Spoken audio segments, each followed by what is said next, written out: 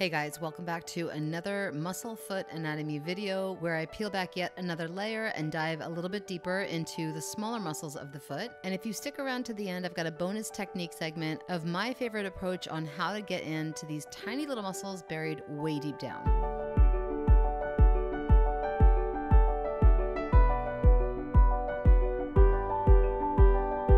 Okay, so a lot of people believe a lot of crazy things these days, but one of the things you need to believe is how many muscles and how many layers of tissues are packed into this tiny little part of your body. There are more than 100 muscles, tendons, and ligaments that make up the foot, and those are divided into 4 layers. In my first video, we peeled back the first layer, which is the plantar fascia, and painted the more superficial muscles. And in this video, we're peeling back that second layer, diving down into the third layer, where these tiny little muscles and tendons are gripping on for dear life to help us stand upright. Because just like when you're sitting down with a group of your besties and you're trying to solve the problems of the world, the deeper you dive, the more you're looking at what keeps us stable. And muscles are no different. The more intrinsic the muscle, the more it's responsible for the stability of who we are. As I start shading in the muscly parts of this Picasso, I want to point out that the white things that look like a loom and I could start weaving at any minute are actually tendons of a muscle called the flexor digitorum longus, which is so long that the belly of the muscle actually lives up in the calf and its tendons reach all the way down and latch onto the toes. But my point is, the bigger, the longer, or the more superficial the muscle, the more that muscle is going to be responsible for bigger movements, and the deeper the muscle, the ones that I'm painting underneath this stringy tendon, are responsible for tension and stability, or in other words, for holding it all together. So think of it this way.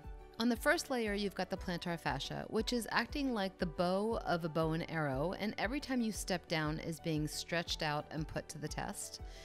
On the next layer, you've got these, relatively speaking for the foot, larger muscles that are responsible for gripping the toes down and moving the foot in the way that you know and love. And in this third layer, you've got these little tiny muscles that are trying to hold these bones together and keep everything strong so that we can actually stand on our feet. And at the fourth layer, which I have not painted in, these muscles are so tiny and tucked between the metatarsals that they're sometimes confused about whether or not they belong to the dorsal or the plantar part of the foot. A slight identity crisis? I think so. I'm about to label these tiny tissues of tension, but before I do, don't forget that I've got a bonus technique at the end of this video, so hang tight, don't go anywhere.